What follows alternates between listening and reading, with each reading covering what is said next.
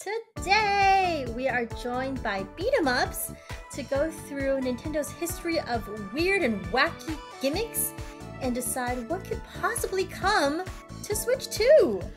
Whoa! It feels like the Switch 2 reveal is just around the corner. We'll be talking about that in our news section, but it's a good time to think about Nintendo's history with hardware gimmicks and whether they might try and squeeze one in to the Switch 2. There's kind of like a couple interesting schools of thought. Like one group of people's like, let's just stick with the Switch and, you know, just make it more powerful and I'll be good.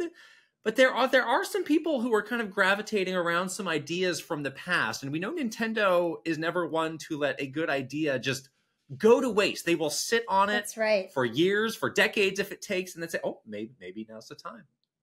And, you know, we know that Nintendo loves everything that Switch has accomplished. They're feeling really good about how long this generation has been, the millions and millions of hundreds of millions that they've sold, this huge player base that they've built.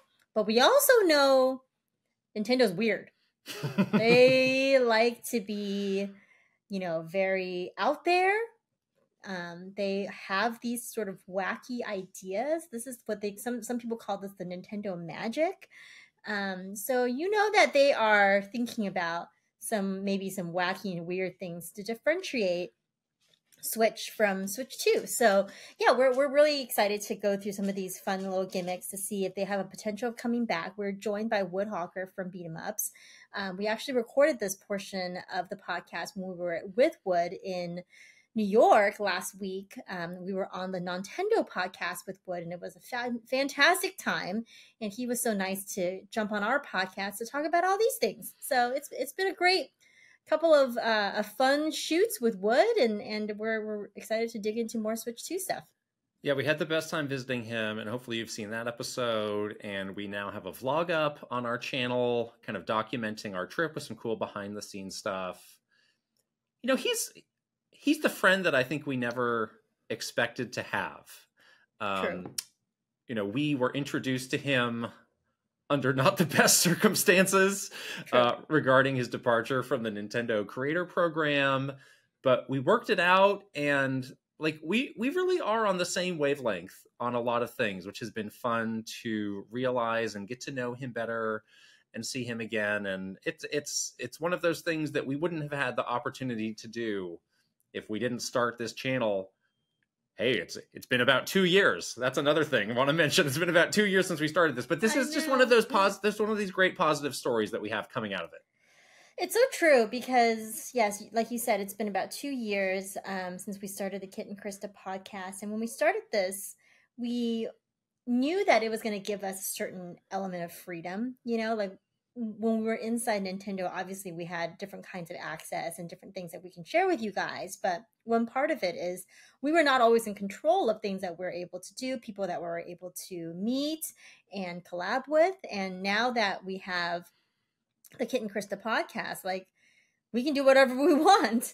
And I think one of the great things that came out of that is absolutely this newfound friendship with Wood, and just meeting all of these new people as well, and being able to build our community and be very, I think, active within our community is something that we've always dreamed of doing, and we couldn't when we were inside Nintendo. So to be able to do that now and do it for 2 years has been really amazing.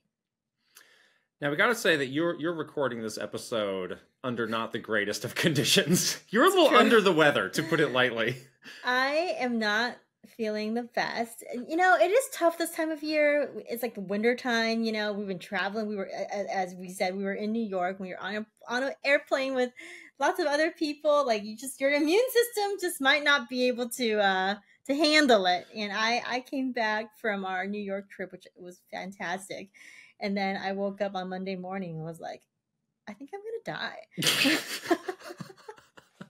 So I am heavily medicated. Oh, good. It's going to make for a great podcast. On flu medicine. So if I say something crazy or if I look like doggy poo-poo, you'll know why, because I'm not feeling great. But I don't care. The show must go on, okay, people? I offered to do this whole thing AM radio style monologue. But no, we're powering on. Hopefully this works out. I'm ready to put the show on my shoulders if it needs to. I'm sweating. I'm literally like feverishly sweating as we're doing the intro. So dear, that's what this is gonna be. But again. Well, I'm not at home. I'm in our studio today because I got a message that we had a very important package that came, which we'll talk more about that. But I literally just opened the box. I just got this in the mail, The Impact of Iwata, which is a great book done by the folks over at Nintendo Force. And this one's special because I actually contributed a little bit to this book.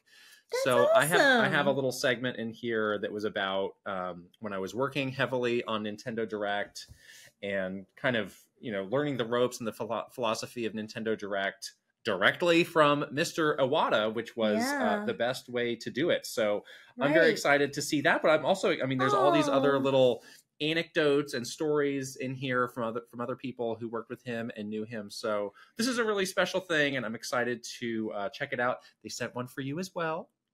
Oh, good. So that'll be waiting excited. For you when you can come out of your little bubble. But no longer contagious. Yeah, more to come on that. How exciting. Yes. I have been actually thinking about Mr. Iwata a lot because whenever we go from one hardware generation to the next, I think about sort of the legacy that he's left, and no matter how much Nintendo grows as a company, I think his print, his fingerprint on the company will be forever, and it always shows up the most during a new hardware launch. So yeah, I've been thinking about him a lot, and that's so cool that we can have this to look through it. That's exciting. Yeah, I'm excited for that. Something else that is continuing on is this Nintendo Direct Watch. So it's getting a little tricksy, isn't it? So we're recording this on a Tuesday, not our usual Monday, which has allowed some of the week's news to develop. And again, we'll talk about it more in the news itself, but nothing so far. I think a lot of people have their hopes pinned on tomorrow for some sort of announcement. There's also this Microsoft thing that's happening on Thursday. So a lot of people wondering, is there some kind of, are these things connected somehow? Yes. I got my big pin board with all the strings connecting it all. It says follow the money. I don't know. Oh, follow the money. Always follow the money. Yeah. Yes, it's getting a little complicated, I think, and it's definitely out of the ordinary from our historical February Direct timing and expectations. And yes, this Xbox podcast that's going to be coming out later this week is a bit of a wrench in the works. So yeah, let's see it. Hey, it's like juicy stuff. Get out the popcorn. What's going to happen next? We don't know. Imagine having a podcast for your video game platform where you could share important news and let the important people for your company talk to your fans. What a ridiculous idea. Who would ever do something that stupid? No, but Thursday is shaping up to be packed. We were going to another industry event that we can't talk about yet. We'll talk about it later. Yeah. I was supposed to have a dentist appointment. I'm going to have to rearrange some things to make time for your dentist appointment is not the same as an Xbox. It is. My teeth are important. Dental health is very important. How dare you? The Kit Dental Business Update is not the same as the Xbox Business Update. I'm going to put this out here for the world to hear. Never had a cavity. Never once in my entire life, which is something you cannot say. I have definitely had cavities. Say that. Definitely. So don't take dental advice from anybody named Krista Yang. Take it from me. Just go to the dentist, though. You should. Yes. Everyone should go to the dentist. Get your teeth cleaned. It feels good. Dental health is very important. Nintendo Directs are very important. Microsoft Business Updates are very important. Business We're here update. For all of it this very week. Very important, yes. Am I going to make it through in my feverish state? Is this all a fever dream? I mean, my Thursday might look a lot different than your Thursday, the way things are going. My goal is to get better by then, because I think I need to rally so we can do all the things that's happening on Thursday. Okay. So anyhow, let's get through this, and then I'm going to go back to bed. And then we'll see how it goes. Yes, we're just about to summon up our good friend Wood to talk about Nintendo gimmicks. But first, we got a shout-out sponsor. We got a new sponsor. This episode is sponsored by Raycon. Thank you, Raycon. I gotta say, I am very excited to talk about Raycon and their everyday earbuds because I have been using these for the past week. They're love these things. They're so amazing. So I am very particular with my earbuds. I have like weird shaped like little baby ears, and they have such a great comfortable fit. They come with different like nubbins to help you like have the right fit in your ears. They're great. I've been using them to listen to all of my podcasts and also for all of my editing, which has been awesome. I have the same thing when I use other wireless earbuds. They never fit in my ear, and I have the problem of them just straight up falling out. Yes. And I need to buy like some other adapter to get it to stay in, which just stinks. But the other thing is, and I've found this, like, if they don't have that proper in-ear fit, you just end up cranking up the volume higher because a lot of the sound is just like leaking out of your ear. Yeah. So when I put these in, I was like, oh, the volume I'm using is actually a lot lower because the sound is just actually going into my ear, which is a little bit different. But these feel great. The battery life has been really good. They come in this cute little case. And you can do all these sort of sound customization things as well to kind of adjust the sound if you want more bass or you want more of a balanced sound. There's a noise isolation mode and awareness mode, but these things have really surprised me. I love them. The price is great. And, I was going to say the price is really good for the super high quality of these earbuds. Yes. Yeah. So please go to buyraycon.com/KitandKrysta today to get 15% off your Raycon order plus free shipping. That's buyraycon.com/KitandKrysta to score 15% off and free shipping. Buyraycon.com/KitandKrysta. I'll put the link right over here and also in the description below. All right, here we go with our great segment with Wood. All right, so we are here with our special guest, Wood. Welcome. Hi. Oh, I don't need that. I lent into that. I was like, hello. Yes, we just spent a lot of fun with you. We had a lot of fun recording your podcast, being on the Nintendo podcast. We're spending the day together. Thank you so much. I appreciate it. I can't believe you guys came back to New York a second time. Of course. Never in question. Anytime. You guys are so awesome. And it's so awesome that you're going to be on our podcast I know, I'm excited. Yes, and we're going to be talking about Switch to potential gimmicks. Right. You know, Nintendo never lets an idea completely fall off. Yeah. Like when the 3DS came out, they were like, hey, did you know back in the 80s we were fiddling with 3D? And we just kept that idea in the back of our pocket. I mean, they brought back the Ultra Hand in Zelda from like one of their first toys that they made. Exactly. Yeah, exactly. So we want to run through some gimmicks from Nintendo's past. We also have a few that are not from Nintendo, and we're going to talk about, we're each going to rate it by how much do we want this in the Switch 2. Okay. Either a lot, indifferent, or just no. Okay. And then also, how likely is it? Very likely, somewhat likely, or not. Just not likely at all. No. Also, no. So there's a lot here. Yeah. A lot of gimmicks. That's what they're known for. But They are known for gimmicks. Sometimes they can get them in trouble, This though. list is making me nervous, I'll be honest, as we're going through this list. All Like, right. oh boy. First gimmick Number one.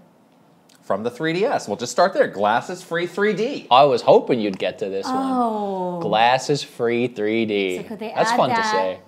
onto the screen for Switch 2? Still feels very ahead of its time because nothing else uses it, right? Yeah. That's so true. Bring it back. I mean, this is more than 10 years old. It's more than 10 years old. It felt pretty revolutionary at the time, but the thing with the glasses free 3D, that's hard to say, is like, it was cool to look at for like a second. Yeah, nobody It's really... the same as that into HD it. Rumble that we talked about earlier. That's coming up later. It's cool the first time you see it. It's like, Yeah. wow, I'm so Yeah, glad my that's thing so has cool. this. Neat, now I'm turning it off. And then you turn it off Yeah. because it's Yeah. annoying and it gets in the way and it hurts your eyes and it makes you get a headache. A certain way, Yeah. then you can't see it anymore. It needs to be exactly dead on. You gotta hold Otherwise it really ruins the whole stable. thing. Yeah, right. Also, no games actually support it, but a couple of Right. first-party games Yeah. Exactly. And it was expensive, I think, too. Yeah, has to be. yeah. Yeah. So how likely How do much, you think? or how much do you want it? Let's start with that. I'm going to say no. Not at all. I'm Yeah. indifferent towards it. I wouldn't feel hate like it. because is it like a two-screen thing? It has to be You some have to sort have of. two So I layers feel of like screen. that has to be an issue with OLED. Right. And like I'm a big fan of OLED at this point, so I don't want anything so interfering with OLED. That's a good point. That's a good So point. if that's true, then Yeah. no. Then no. And how likely is it? I think it's a I think it's a big I don't fat think no. it's They like learned They their lesson learned with their that. lesson and they had Yeah. to price drop that thing. Oof.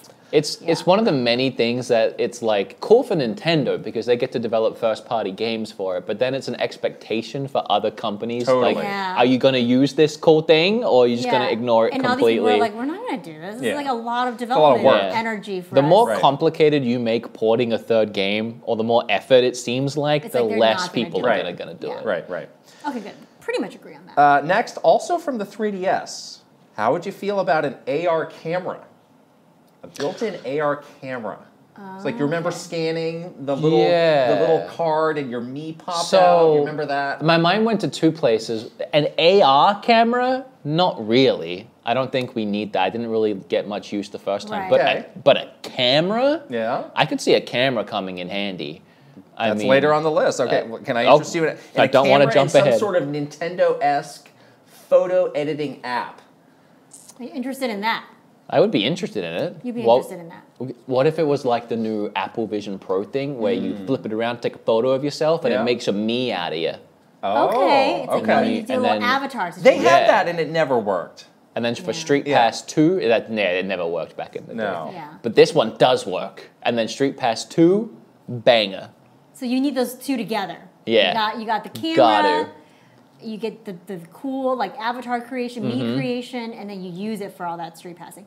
But a specific AR camera where you're like got two cameras, you're scanning away cards or QR codes, Doing stuff in the real world. Doing all stuff- those Kit Icarus, Yeah. remember those Kit Icarus cards? Those are cool. That kind of had no use or at all. like a Pokemon Go kind of situation. Imagine that. Okay. Yeah. Imagine that. I mean, there's We're not specific interested. I'm not selling specific uses like that. This was pure gimmickry at its highest. It's very gimmicky. It's very specific Gimmicky. use. Gimmicky. That at the end of the day, every game you play is not going to need it. Right. Yeah. So, Right. Exactly. I don't know. So I don't do you think want so. it? AR camera? I don't want it. You don't So want I'm a no. Not really. No. I'm a no. How likely is it? It's a little more likely It's a little than bit 3D. more I mean, likely. a camera Yeah. is something they could add to a similar form factor. And if you already have a camera, why not just add an AR Yeah. element to it? Right. It's I'm a talk- little more And it- likely. I might be talking myself into this. It's like top Nintendo form. Now to imagine do. if you could point the AR camera at an amiibo and it like comes to life. Oh, It starts now we're moving talking. and it like We've been runs. working on it this like technology. runs out of its box or something. Oh, We like a spent the little last Toys 7 to years Life, but- perfecting Yeah. this technology. That Get would be excited. cool. I could see it. Like they're into this type of gimmick, so I can see it. Yeah, I mean, it seems silly to be like that's a good idea because you'll never use it again. But Right. that is Nintendo. Exactly. Yeah. Funny Right. things they No never kidding. use They're the again. kings of that. Right. Okay. I'm going to say it's somewhat likely. Somewhat likely. Somewhat likely. Somewhat. Yeah. Okay. Next, we have another from the DS family of systems. Oh.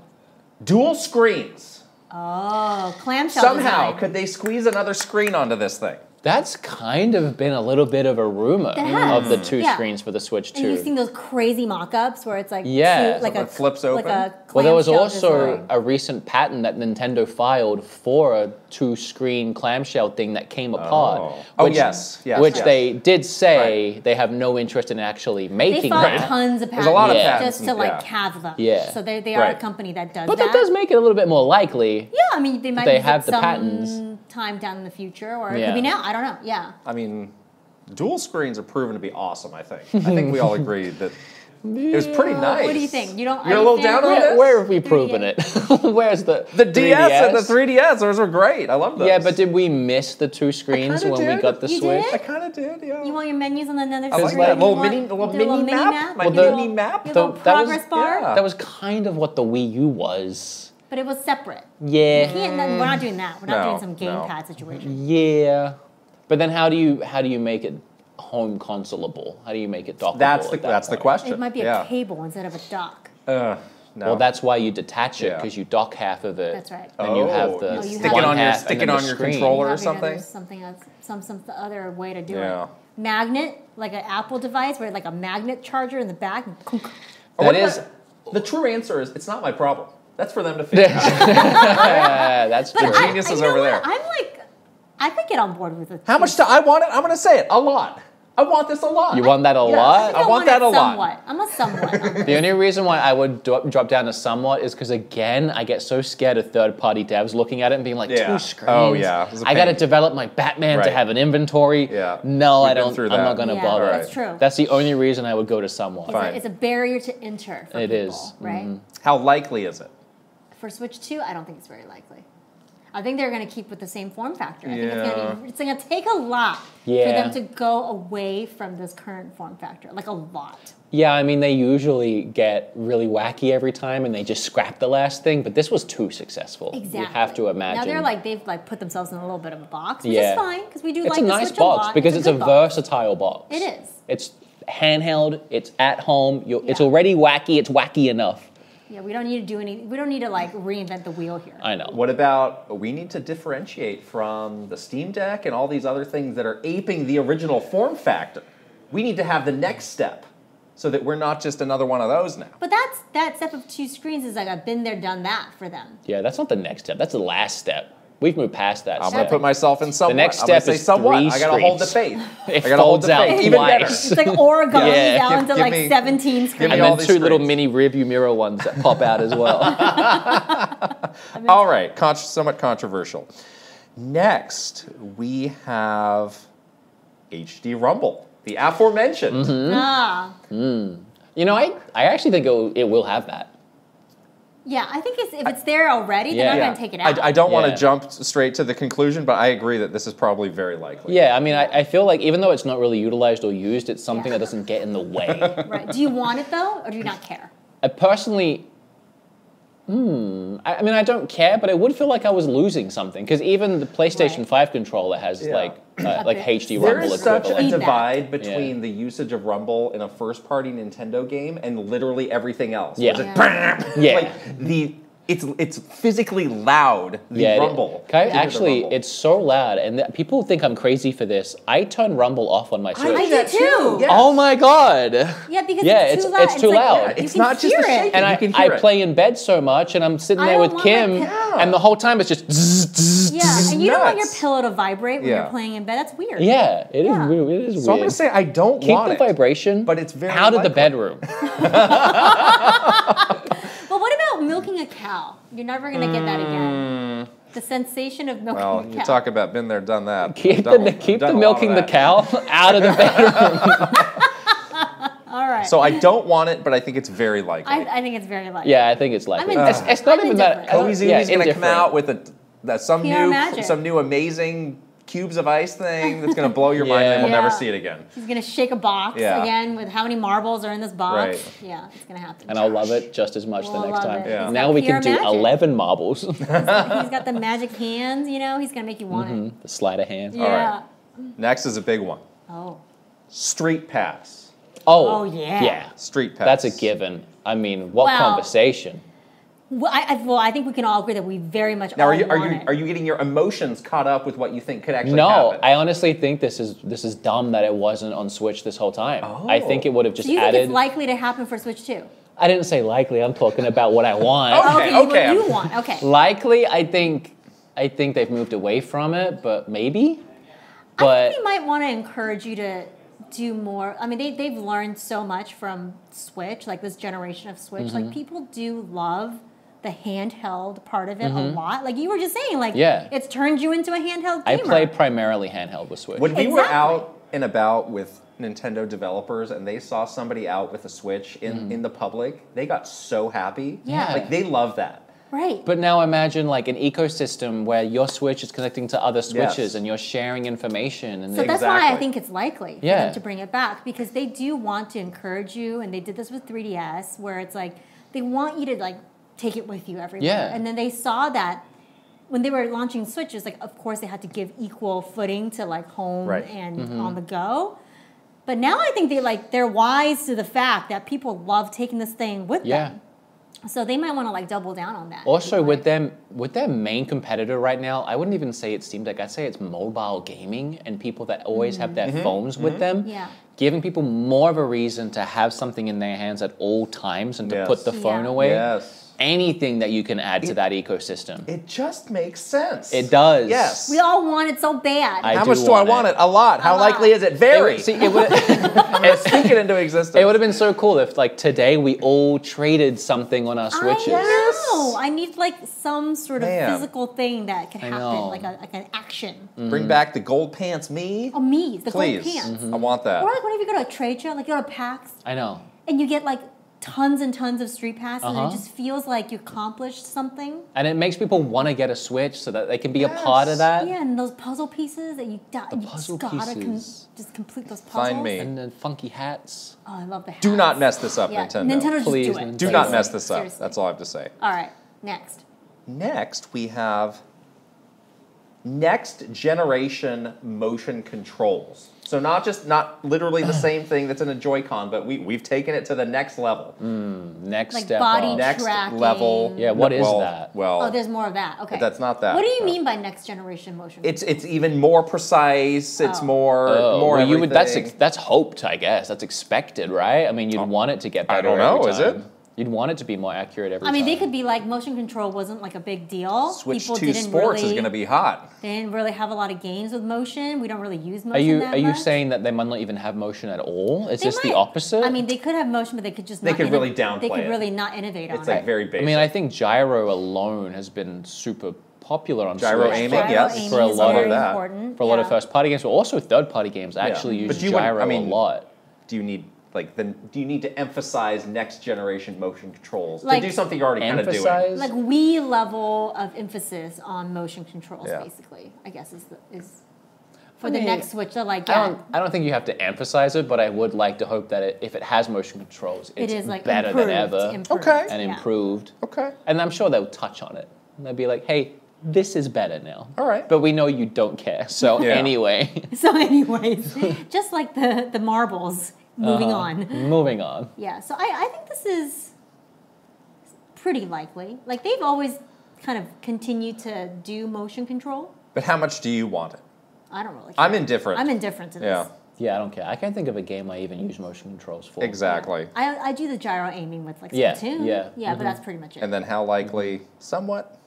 Yeah, I think. You seem more convinced. I think pretty likely. All right. Yeah. Okay. Next, NFC and Amiibo. Oh. Will Amiibo continue on with the Switch 2? It's become kind of a little trickle of Amiibo Yeah. the last It's more couple things years. for them to make, manufacture. It's one more thing to put in that physical thing system that costs money. I don't think they'd want to rule it out. Yeah. I think where we are now, they would add it in even if it's discontinued support pretty quickly.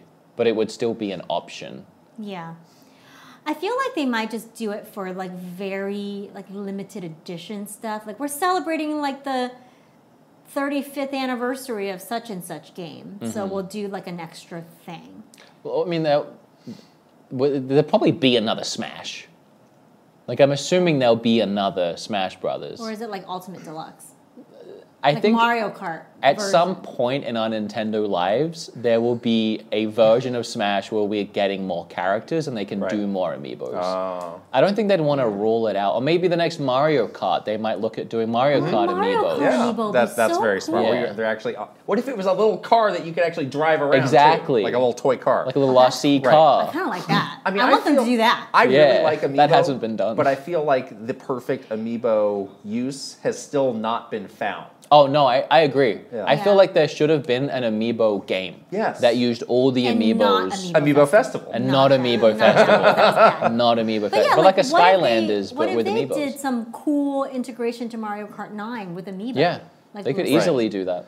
Yeah. So I think there's still interest in Hope. Amiibo over. I'm gonna put this in the rare. How Also- much do I want it? A lot? How likely is it vary? If we're assuming it has backwards compatibility, and if you want to play like a Zelda or something, Oh. and there's not going to be Playing amiibos, that card now. You're Yeah. playing that card. Okay. Yeah. All right, so then All it's right. pretty likely. I think. I think it's likely. They wouldn't want to just like rule Yeah. that whole thing Yeah. out for people. That's kind We've of had it mean. for like 2 generations now. Yeah. Yeah. We'll pretty keep it. much. Okay. Okay. Next one is gonna upset a certain somebody here. Well, he looked at you, probably. It's simply cardboard. Ugh. Oh. Labo cardboard. Gosh, they love cardboard, don't they? I think that's already over. I don't. Gotta be like, don't give me something. We've learned our disposable. lessons. We've got the Yeah. next generation of That's just Labo. not for the environment. That's not a good look these days, you know? My audience is probably sick of hearing me bring this up every time, but my amiibo was on the floor of my house when I got flooded like 5 years ago. And you know what happens to wet Labo? Oh, it's just disintegrates. Mush. Yeah, it just got brown mush. Ironically, the only one that wasn't on the floor was the fishing rod. So in the flood, I kept the fishing. It's kind of ironic. Yeah, It is that kind of ironic. The piano, though, is gone. The piano, it's Yeah. all gone. Yeah. We had really high hopes for Labo. Me too. When it was coming out, we're like, this is truly unique. This is truly something only Yeah. Nintendo could cook up. And then we were deeply disappointed by all the Deeply. results. I Yeah. reviewed it very positively at the time Yeah. because I had just built it and it was like building Lego. I was like, Right. that was There so is much a fun. satisfaction to the real world Yeah. crafting. The part actual of it. the actual making it initially, I was like, that was a lot of fun. Lego's Then what? expensive. This is expensive. Made my review. Week or two later, I was probably too nice to Labo. It's I'm like, not now it's using just- this now stuff. It's just literally trash. It's just Yeah. trash, It's and you just can't put it trash. away. You can't fold it back down. Exactly. Yeah. But they love this kind of stuff. So Yeah. I don't know. That might be. Maybe- I don't want it ever again, but I think it's somewhat likely. I think this is the rare double no. I think they got burned on this, and they're They like, got "We're burned. Yeah, we need I to don't- wait I don't know another if 10 they years will. before we bring Hopefully this they don't back." make us make something out of something else. Like They made like a clay whole or something. Yeah, claymation. Here They we made go. a whole Labo VR, and then like 3 games had support Like for that. it. That was the You one that I like the liked. VR, I liked it. yeah. I liked it. I like hearing you say Labo. Yeah, I say it wrong like and that. weird. All right, this next one's a little bit funky. When we were at Nintendo, a little factoid that they loved to share was that, did you know there's actually more Wii Fit balance boards sold than like Xboxes and Xbox, PlayStations? Whoa. PlayStations, It yeah. was a crazy stat. That is Yeah. crazy. And I think a lot of people still have that sitting in some closet. Have What you if- ever gone to like retro video game stores and just seen the stacks of balance boards? Right. Yeah. It's crazy. Right. Grossed out. What if by they're it. like, Yeah. everybody's got one of Yeah. these. Because you People- know they're standing on it with their feet, Yeah, Yeah. the feet are everywhere. and they're just rubbing, all the skin flakes are coming off. Yeah, it's like at the bottom of your feet, just Yeah, like, in that, just that grind- like a pet egg. textured board. Yeah, it's like a pet egg just grinding away. Oh, it's like a pet egg. Yeah. Oh, you got the Parmesan cheese foot on your balance board. No. But how likely Yeah. could there be some sort of revival for the Wii Fit balance board? It doesn't have to be Wii Fit, but just for the balance board. I'm surprised it hasn't been done 'Cause already. everybody's got it. actually, Yeah. Everybody's to be got honest. it. Or some like indie developer. Because it making works some cool with it works with the Wii U, right? Yes. Yes. I really thought that was just going to carry over. It Right. was so successful. Right. So why Yeah. not? You don't need you You don't could need to do- buy a new one. Right. Just keep using the It one would you have got. worked really well with Ring Fit too. You could have like checked your weight Right. progress. You and could have had everything. some sort of Wii Fit balance board, Oh. Ring Fit Yeah. integration. Oh. For 100%. Right. I totally think Ring Fit's coming back. Oh, that's Ring Soon. Fit was good actually. Fit I would liked be Ring it's Fit. too love obvious to Ring even put on this list. I could see Yeah. Ring Fit too. But Yeah. this integration with the balance board is very interesting. I Mm-hmm. think that's a really good point. I don't know if the balance board will come back because I feel like it would have already by now. I But it's feel not like it might impossible. have a chance to come back. There's a chance. How much do I want it? I don't I really. don't really want How much it. do you want it to come back and also tell you you're obese while blowing up your meat and going, Yes. "Bop, bop, And then you're bop, it's like bop." sweating because you're Yeah. standing Look at you, on it. fatty. No. Yeah. I think it maybe is a little weird to recall hardware that's that old. Yeah. Yeah. If they do it, maybe they have a new version of it. I'm gonna say it's. I'm gonna Okay, say a new version. I think it's unlikely. I think it's unlikely. Unlikely. Yeah. Okay. Now I'm gonna really shock you. We have a couple gimmicks that are not from Nintendo that maybe they've been paying I'm attention. shocked. The Kinect is coming to Switch. First one. Did you have a PlayStation Vita? I did. What did you think of the back touch on the Vita? Oh. What if your Switch 2 was the same form okay. factor, but you could Yeah, do a the little little back touch? back Little back touches. Yeah. What did we do with the back touch on the Vita? I hated the back touch I didn't because love it. there was a very specific spot where you could actually hold it without triggering the back touch. And then it would just interfere with your Yes. controls. Yeah. It was like I am on eggshells just holding this thing I to remember not it- activate falling it. I remember it interfering with Gravity Rush. Yes. I don't remember what it did, but yeah, you had to hold Some it really nonsense, carefully. yeah. I That's great. That's not great. Not at all. It's not. I didn't have a Vita. It's not great, but I could see it happening. Like all controllers that are coming out these days, these third-party ones, all have back paddles. Yeah, that's true. I could see Nintendo's version of that being a touch. Yeah. Yeah, maybe it's just the back of the Joy-Con. Yeah. Or something like they redo the Joy-Con, so there's some sort of back. Oh my god, that sounds. I do How hate would you it though hold because then you feel like you have to hold it a certain way, which is sometimes fine, but then sometimes you're in bed like lying weird, and your hands Like just have to wrap weird. Right. Yeah, I wouldn't want it, but I think they might do it. Is the thing. I think it's likely. Oh. Uh-oh. All the way to likely. Wow. Likely in the sense of like something. It could happen. Yeah. It could happen. That's what I'm saying. I don't think it is happening. But it could happen. There isn't a realm of potential reality. Because I don't see Nintendo doing back buttons, but I could see them doing a back touch. Okay. Yeah. They like the touch screen too. Yeah, they do like a touch screen. How much do I want it? No. I don't want it. How likely is it? Somewhat. Somewhat. I don't want it in the version that we're thinking. But if they find a way where like it doesn't interfere at all. Maybe it's cool. Maybe it's cool. Maybe it doesn't activate unless you want it to somehow. Yeah, only for certain parts of games or something? If I can forget that it's there if it's not being used, fine. Okay. Okay, that's fair. Next is something, this came up in our community recently, and a lot of people didn't even know that the PlayStation 2 had this feature, the best-selling system ever. Did you know that the controller for the PlayStation 2 had pressure-sensitive buttons? There were a handful of games that would register how hard you were pressing. Which buttons? Any of on the controller. Really? All those buttons were pressure sensitive. It's very cool. I played a couple of those games. That's very ahead of its time. But it was a little bit obscure, and like again, not many people even knew. So what uses would that even have? So in like a driving game, like how Gas. hard you're pressing For a the button is like how hard you're pressing on the gas. Mario Kart could be revolutionary. Imagine that. Nice, because you could press. Mario Kart should use triggers. I mean, now a lot of triggers to drive. Some not triggers buttons. do. That's always some triggers do have that. But cramped they're always looking to innovate in controllers. I like that idea. It's really cool, actually. Pressure-sensitive buttons. Yeah, I'm surprised. That seems like it'd be very hard to do. Yeah, I'm surprised it's possible. I'm surprised it's been done. This has been possible 20 years ago.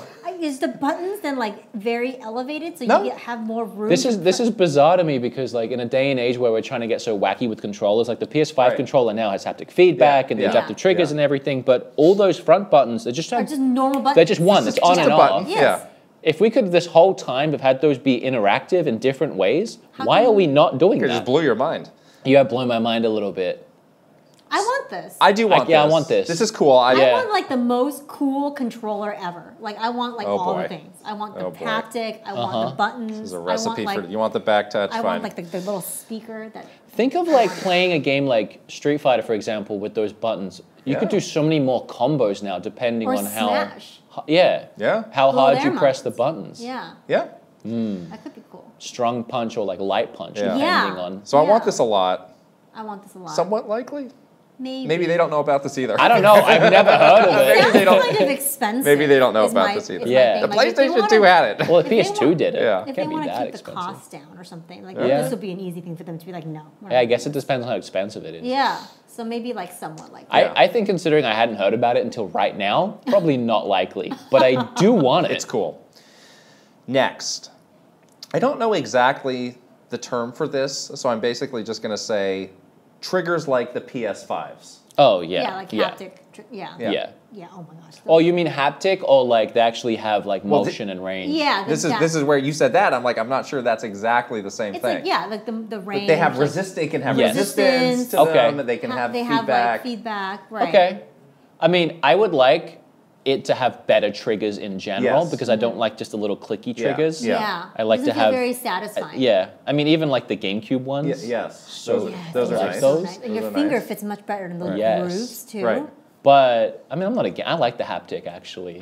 Playing Horizon and like feeling the bow. I think it's nice. I think it's really nice. Imagine playing a Zelda game and feeling the bow. It's quite immersive. It actually is pretty immersive. Yeah. The argument against this is that it's such a trademark thing of the PS5. They would just be seen as like you just ripped that off. Copycat. Is it? And Nintendo hates doing something that's already been proven by somebody else. Especially for Sony. Yeah. I don't think they would want to risk. Like you just took that from Sony. Sentiment. I kind of saw the PS5 controller. The way it innovated was taking a lot of cues from Nintendo and how they innovated with their controllers in their HD Rumble. Well, if they can find a way to say we did this first, yeah, then maybe they're we're back. gonna love that. Yeah. I mean, I don't know. But if I they want can them do that. to. I want them to make the controller feel like really future proof. Just call it something else. There we go. Mario's haptic feedback. I don't know. Mario's. Maybe we could fold this Mario's into HD touch. Rumble somehow. Mario's touch. That sounds There you go. horrifying. Perfect. Mario's back touch. Rumble. Oh yes. no, creepy. So how much do we want this? Sounds like a lot. We want it a lot. Yeah. How I'll likely take is it? I think it's somewhat likely. That But there they will might need to that there'll be PR spin it. something. Something There'll be new with the something there. triggers. Yeah, I think Something so. new yeah. with just the Yeah. controllers in general. Yeah. And then finally, last one, you knew it was coming. Connect. There's some little I did know. I did joke about that. Yeah. Some little camera that you put on your TV. I think Body that was just tracking. again. This is what you said earlier. It's been done before, Right. But in this case, it didn't work. Right. Like it very much didn't work. But that for them. was A long 15 time years ago. ago. Maybe the technology has come a long way. Was it that long I ago? don't know. AI, some sort of AI. No, stop. Please stop. I think having like a front-facing camera on the Switch would be more likely than something like. They could like read your face, the Yeah. expressions of your face, maybe. I think that's more likely than sticking something Yeah. on your TV. Yeah. Yeah. Or something like I that. think Like they Connect was. they did learn a little bit from the sensor bar with Wii Yeah. and like that kind of stuff because they realized, especially in Japan, they were telling us like people had such small living quarters. Like they just didn't have like enough space. Yeah. Like you need to be a certain distance away It from is. your It is Yeah. restricting, and then you TV. got to be like in the view of it whenever right. you're playing. So it's just it's not- limiting. It's limited. So, but your point about the front-facing camera is really Yeah, that's interesting. not limiting they because it's might literally in your just- hands. yeah. Yeah. could be a fun thing. This Yeah. is a double no for me. Double no. You don't want Big it. fat double no. Even on the front-facing camera. I'm expressionless when I play. There's nothing. You're just there's dead nothing inside. To, Gamer yeah. face, like- Yeah. There's nothing happening. I mean, it's never a good view when you open your camera app and it's like, front-facing, oh, God. and you're like, oh god. So you thought we were done. There's Oh, one. I only thought that because you said that was the last There's a one. bonus gimmick Oh. that was never actually released. Okay. Yeah. But we did hear about it.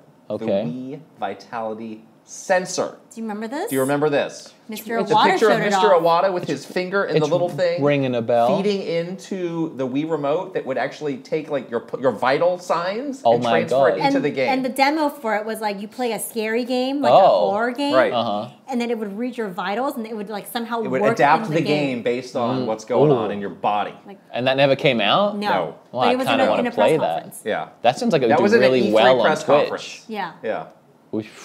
Is it that? You know they would be dying to find a way to make this work. I want that game. Mr. Iwata's like legacy of a vitality sensor. Yeah, Oh, That you- is an iconic photo of him. iconic. Yeah. He looked like a little bit hospital-y, but it's definitely iconic. I feel like there's a weird emotional attachment that Nintendo now has with that vitality sensor because it was his thing. Can I one-up you? Of We already course. have that on the Switch. With Have what? you played Ring Fit? Yeah, they do have the thing where you After can you put do up it, to you your- put your thumb on the IR right? reader. But, That's but that's not as you are playing. That's after. It's like After. you take true, a break but to it do does this. do your heart rate. Right. Yeah, it does do your heart rate. Mm-hmm. Yeah. Yes, would they take that a step further and have some other kind of accessory that would... I mean, I mean, will you they could do? easily like build a- that into the Joy-Con Will they where you're do- holding it and it's taking your pulse somehow While you're playing. that? holding it. There you go. Yeah. Yeah, Maybe. why not? I mean, treadmills do that. Why going can't the into- Joy-Con? Yeah, you hold on to the Luigi's handle. Mansion Yeah. 4 is Is a true horror updated. game? It's So doing something. horror. Well, it's too scary. It's Or it could be something like it tracks like you're having like you're laughing or something like that, and your heart rate. I mean, I don't know. Like, Yeah. you I could don't want to track be other- too tracked. no. I don't want to They're be gonna monitored the whole all time. Yeah, The, there the are some- front camera there are on, some my heart rate's being tracked. It's occasionally stabbing your finger for your blood. My GPS location's There constantly are some pinging. creepy implications. Yeah, Mr. Sakurai is getting all that stuff for his Mm-hmm. next Smash game, which is just like printing humans. I don't want this, but I can't rule it out. I'd say it's somewhat It's likely. somewhat likely. Yeah. They love the Will the IR reader come back? That's my question. You didn't talk about that one. The least used Yeah, Nintendo not- gimmick not of really all used. time. Need a It was sandwich? used Sandwich eating. in 13 games Ring Fit was good. across the entire Switch Yeah, library. yeah. 13 games. Use the IR camera. Yes. Were they all first party games? You didn't. No. No. I did a video on them recently. About half of them were first party. And each use was actually very unique. Okay. We did that security. The security. What was Yeah, that one? Yeah, the security one. camera. Yeah. Yeah. In Resident Evil Revelations, you can reload your gun by going like That's this. neat. Oh, that's kind of cool. In what was that? Not Splatoon game. The other free-to-play one. where Ninjala. you have, yes. Yeah. Oh. You use it to scan in code cards on the trading packs to get Oh. items in the game. That's cool. Yeah. Okay. Let's bring that back. While Let's we're bring at it back. Yeah. Why Might not? as- might You as already well. got it. We love Yeah. it. Might as well. Iconic. The security game, though. We really need that. We definitely need That that. was something else. Well, there All you right, have it. there you have it. That's the list. Yeah. We figured out the Switch too. We built We a built it. Yeah. dream Switch. We did. It's like customizing your car, you know? Yeah. Maybe we want should do that. this, we want Customize that. your Switch. Time to sell your You Nintendo put stock. what you want. and That then would be cool. they give it to you. Make your own Switch. Switch your way. I'll switch your. There's a tagline right there. Huh? Switch you. Just You kidding. can take that Oh. Nintendo. Switch you. Nice. Oh, no, we can't do that again. Well, thank you so much for hanging out with us. Thank you. I appreciate it. We'll Thank you have so to much. have you in person next time Yes. in our studio. Well, I technically am in person right You now. are. You are here. We as can a touch real- if you you're a want. real- I you're am- a real boy. I am You're a here. real boy. But I'm saying, next I time will you're come. in San Francisco. Yeah, we for should sure. I do will. that. Thank you for doing my podcast. Yeah. And we're back. Never know. You never know. I never know when we're back. We're back when we're back. We're back when we're back. That's right. Great conversation. It was interesting to see like which things each of us was either excited for or very much not excited for. Yeah. I like how we did the gimmick itself, and then how likely is it to come back? Just getting into Nintendo's head a little bit, and how much we wanted that thing to come back. I think collectively, all of us, like in general, not just you, me, and Wood, but like the world wants Street Pass to come back. But there are also a lot of gimmicks that like is very likely for Nintendo to focus on that we're just like, don't do it, please. We don't want this. You can really argue either side of for or against gimmicks. Like Yeah. on one hand, you can say, well, this form factor has been so great. People know it. They associate it with you. They love it. So just stick with that. Put as much power in as you can, and boom, you got a new generation. On the other side, there's no like mainstream competitor yet, but it does feel like it's kind of mounting where, it started with the Steam Deck, and now there's so many of these handheld PCs, and now there's rumblings. Oh, it was Xbox sniffing around the handheld space. Mm-hmm. It could be wise to put a Nintendo twist on this hardware to kind of future-proof it. And Exactly. again, get out of that red ocean, to use a Mr. Iwata term, and kind of create some blue ocean for yourself by saying, well, yes, we still have this form factor, but we have this other wrinkle that nobody else has. And that paired with this great software that only we have gives us this competitive advantage. Yeah. If they want to have as long of a console generation as they had for Switch, they will have to do something like this. How they do it and how they balance it with the strength and how clean and great Switch is going to be very hard. But yeah, if they want to kind of maintain their footing with Switch 2, that's what they're going to need to do. They're going to have to put some sort of innovation around this to make it last as long as it did. Cardboard accessories, here we come. No. We, of course, asked our Patreon subscribers what they thought about all this, and they had some thoughts. Kai X said, I would like to see Nintendo release a console that can wirelessly connect to the docking station. Oh. This would allow you to play the game on your TV while using the handheld screen as a second screen, kind of like the Wii U did. This would allow for some really great gameplay mechanics like we saw with the original Mario Maker. I don't know if this is technically feasible, but I think this is the answer to the dual screen conversation we had with Wood, where how do you make it work both ways? I think this is a great idea. Again, I have no idea if it's feasible. Idea. Yeah. What technology is required to do this? Or even if it's a wired connection, so you can have a dual screen. Maybe not that's wired. That's fine too. But I like the idea. I do like the idea a lot of some sort of dual screen something. If you choose it when feels right and it's the right software or whatever, but Yeah, I like this a lot. This is great. Yeah. Stephen Kowalski says, I would like to see closer and better integration with other devices like smartphones. Give me an even better version of the PlayStation app that lets me see and manage storage, purchase games, see and use screenshots and recordings, manage console settings, and global accessibility options. Give me complete gameplay session tracking, user profile control, etc. I don't need any of that interface in the console itself. Let the console do games, external app can control everything else through associating the console with the My Nintendo account. There were a lot of people who rallied around the idea of something on your phone is the hot new gimmick.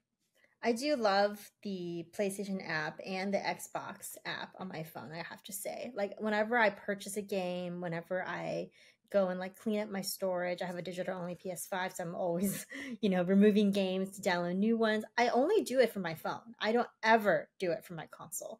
And that way, when I turn the console on to play that game, it's like loaded up, ready to go, like downloaded. So I like this idea a lot. I think that there's other pieces of tech in our lives and everyone's lives, whether it's a computer, a phone, an iPad or something, that you can use to your advantage, and not have to bog down the hardware itself with a ton of, UI stuff. So I like this. Yeah. Nintendo has not done great with phone apps, though, so they need to do a better job with that for sure. Well, here's another app-related idea from the Natrix. I think it would be interesting to see Nintendo create smartphone apps that connect more with Switch 2 games. They've created a handful of standalone smartphone games, but I think it would be fun if in a smartphone game like Animal Crossing Pocket Camp, you could visit your campsite in the console edition of Animal Crossing. Another idea could be to have a smartphone app for a game in the Fire Emblem series where there could be extra social sim mini games in the app that would carry over to the main game. Just an idea. We did see a very small bit of this, like where you could buy Splatoon weapons through the app, but I like this idea too, where there's some extension of the main game that you can also do on your phone, because yes, it is anytime, anywhere with anyone, but sometimes it isn't. And sometimes you just have a phone in front of you. So that's a fun way to keep the game going.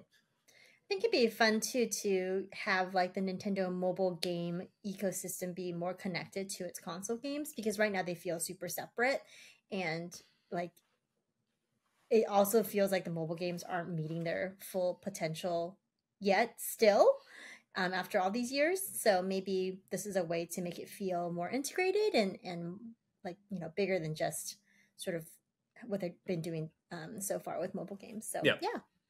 One more idea from Ninja 11. Asymmetrical multiplayer on the Wii U with games like Nintendo Land were so fun, and I really want more of that.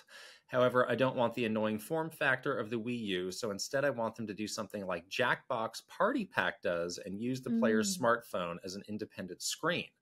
I think they can develop the hardware or software on the phone to allow for your phone as a controller with a screen that only you can see. So we kind of saw this. Everybody 1-2 switch? It kind of is, but maybe if you put that on a better game, everybody would have a better time. Yeah. Again, there is something to say that about like all the other tech that people just have. Right. And what you can do to take advantage of that. And that way you're not like asking them to buy another accessory or whatever else, like you're just letting them use something they already own. So right. That makes sense. So there was also a huge contingent of people that said Street Pass, obviously. Yeah. There was not an insignificant number of people that said glasses free 3D, although I think we all agreed that's less likely. Yeah. And then there was just a big group that said no gimmicks. Just keep it clean. Put as much power as you can afford in there and let's keep it rolling and I'm good. I gotta say, the word gimmick, not a good word, not good connotations, but something that and specifically Japanese game developers, they love this word. They love this word. Love it. They think it sounds fun. I think for them it's very like lighthearted fun, but for us it's like it means like something that it's very easily throwaway. And I remember we would have conversations with them and like through the translator, like around an E3 of like, maybe don't use that word. Maybe that's not as great a word as you think it is. And they were often like kind of thrown off by that, where I think they thought it was, oh yeah, people love gimmicks, but it's like, it means it's something that's kind of cheap and a little distraction. they would use the word gimmick to describe like a core gameplay mechanic. It's like, no, this is not a gimmick. This is a core, very important, very fun, very unique gameplay mechanic that you made. Like, don't undersell it by calling it a gimmick. And they were like, what do you mean? So it was very interesting to have like that kind of discussion with them about the connotation of the word gimmick. Right. But in this case, like these are not like the central focus of the hardware. Right. So, and in some cases they truly are gimmicks where it's like, that's right. Yeah. Use it once. It's cool. Never HD really Rumble. See anybody take advantage of it again. Yeah. No cacao. Right. Okay. Very fun discussion with Wood there. Let's move on to our news segment, which is, again, the news has picked up after a very slow start this year. I've been enjoying the news segments. Let's start with this interesting story that happened late last week about Disney doing this big investment with Epic Games to develop a persistent universe. So they're investing Weird phrasing, don't you think? Yeah, they're investing $1.5 billion in Epic, and they're going to work together to create new games and this so-called entertainment universe. I read all of these announcements very carefully. I read all of the ensuing coverage very carefully. I'll be honest, I don't exactly know what their intention is here. There's a line here that says, consumers can play, watch, shop, and engage with content, characters, and stories from Disney. Okay. Is it just like a theme park, like a Disneyland inside of a video game? That's is kind that of what that is. That's kind of where my mind went. Was is this like a virtual Disneyland? Yeah. Which could be cool. Mm-hmm. I don't think that's a bad idea. Again, people have been dancing around this metaverse idea, and nobody's really come up with much of anything that's good. Right.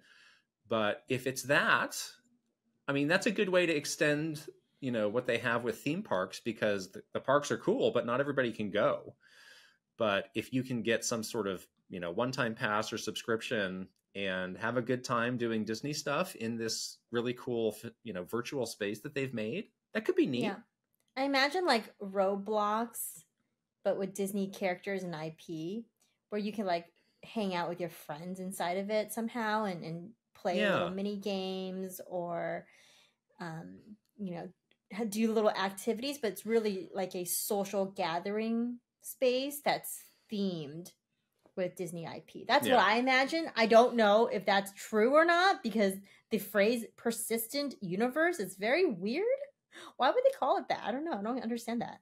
I don't know. But if that's the case, like, that sounds cool, because I'm a Disney fan and I love anything Disney. So, like, to be able to experience your favorite, Disney stuff in a fun way with your friends and be able to do it without having to, like, actually go to Disneyland, which is expensive and hard to do, like, it would be fun.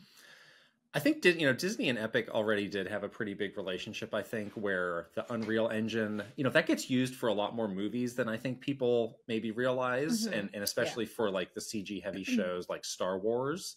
Like that was always what you would hear. Like they would film in that dome they called the volume. And then like all of the backgrounds were mostly generated in Unreal Engine. So, this is obviously a big next step for them, but it's not like they're unfamiliar with each other. And then we have this quote from Bob Iger saying, "When I saw Gen Z and Gen Alpha and millennials," thanks for not leaving out the millennials, "the amount of time they were spending in terms of total media screen time on video games, it was stunning, equal to what they spend on TV and movies. The conclusion I reached, we have to be there. The kids these days, they love those video games."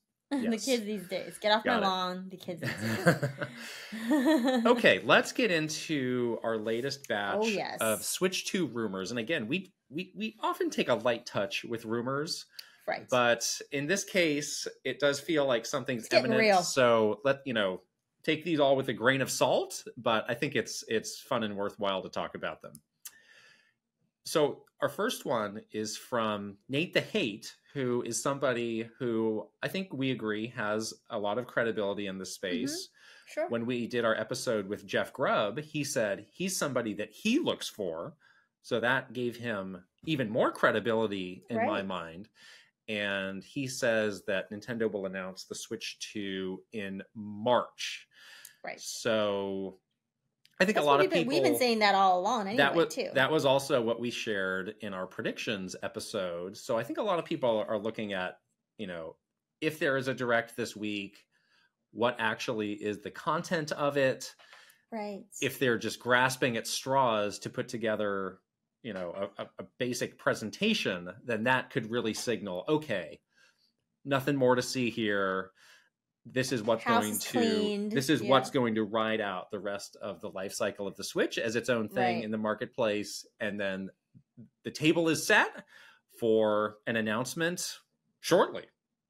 Yeah, and if it's a partner showcase, as many have predicted, for this week, that's another signal too. Like, we're done with all the first party stuff that's on, on Switch. They've kind of tweeted out a bunch of stuff around that. And if it's a partner showcase, if it's related to the Microsoft something, then that could be sort of the last thing to talk about before we move on to Switch 2. It all makes sense. So there was another rumor that came out, which is from Universo Nintendo, which I believe it might be a Portuguese. I shouldn't have said that. I could be completely wrong. But they had a number of things that they were claiming, which was that Switch 2 will have backwards compatibility for physical and digital games with original Switch games.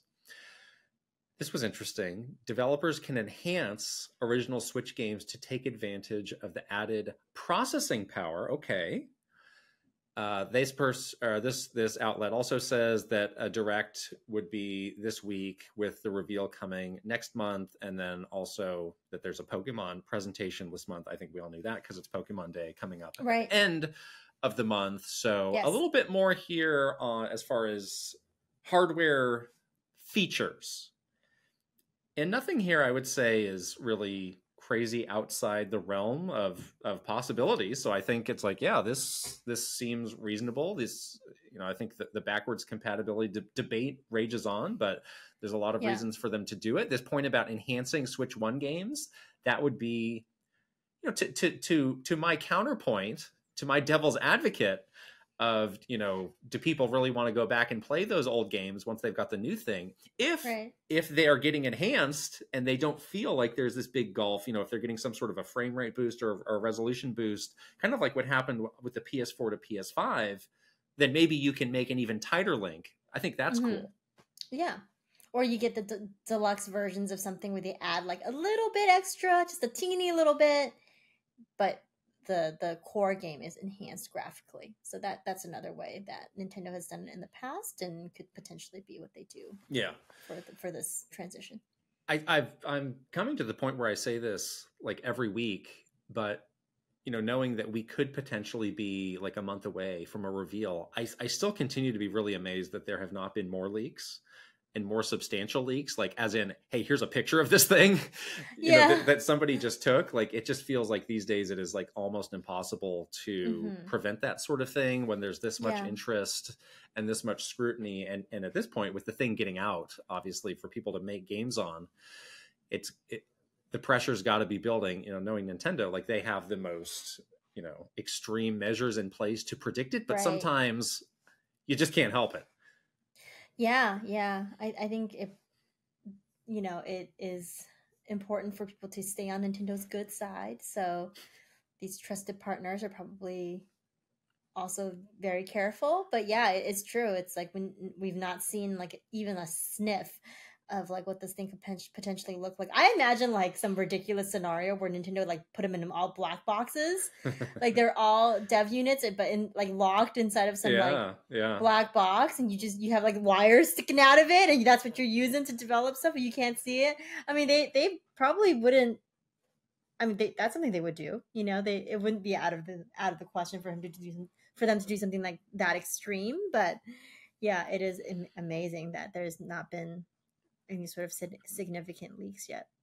Yeah, so things are happening, and again, by the time this is out, who knows? This direct may have happened, and we may have more of a feeling of what the future may hold. But still fun to look at these. Another thing that's happening the same day this podcast comes out is the Xbox Business Update. The big business update has been on everybody's mind for well over a week at this point. So Phil Spencer initially was a little bit vague about what this would be. And people were wondering, like, are you going to have like a physical press conference? Is it going to be like a Nintendo Direct style video? So they're actually using the official Xbox podcast, and they'll have Phil, Sarah Bond, and Matt Booty on talking about updates on the Xbox business. They shared this in this extremely somber tweet, which looks like somebody's going to a funeral. I don't know. It's very Please dark. join us for a special edition of the official Xbox podcast. This is like the very special episodes of the sitcoms we used to watch growing up, where somebody gets caught up in with the wrong kids and bad things happen. That's right. So this is happening the 15th at noon our time. And yeah, this is where they're going to lay out sort of the future of what the Xbox business is. And we'll finally put all of these rumors to rest as we actually find out what's going on. Yeah, they have taken a very somber tone overall. First of all, calling it a business update is already very serious. Sounds like very, not a fun, like, let's talk about the new games that are coming, the new cool things that we got going on. It's very very serious. And then yes, they have this sort of this official podcast with Phil, Sarah, and Matt to share updates, and it just feels like it's not just me though. This looks like a bummer, right? Yeah, it's like an executive hour. Like this is gonna be like some serious talk with your dad, not like let's have fun and like talk about video games. But it is interesting that we were talking about this a little while ago, but like there is all these speculation and rumors, like is this connected somehow to the Nintendo third-party showcase? Is this where they're going to finally announce Hi-Fi Rush and Pentiment, previous Xbox exclusives coming to Switch, and then they will then be shown in this not announced, not confirmed third-party Direct that's later in the afternoon? Like, are these things connected? What's going on? I think all of that is still very open to interpretation, and people are guessing of what's happening. The tone of it is so interesting because, yes, there's been all this tooth gnashing from the community and all these rumors that they're reacting to, but you'd think they can find a way to put a positive spin on this, unless it's literally like we're shutting it all down, which it doesn't. I mean, it doesn't seem like they are. That that people were saying that there was an Xbox town hall, and Phil recommitted that they're staying in hardware, so it doesn't sound like it's that bad. But I do wonder, once this thing gets going, like, are they going to try and, because I mean, if it's games coming to other platforms later, I mean, you can spin that both ways. You can say, hey, Xbox is still the place to play these first and play them, as part of your Game Pass subscriptions, and that's great. And now if you're one of these other platform holders, you can actually play these games for the first time. So I'm a little bit puzzled by the all black, no exclamation points approach here, but I guess we'll see once they actually do it, what they're able to do with it. Yeah. So it's come out that, the worst fears of them getting out of hardware are not the case. And I think some cooler heads have prevailed as far as talking about what this likely is.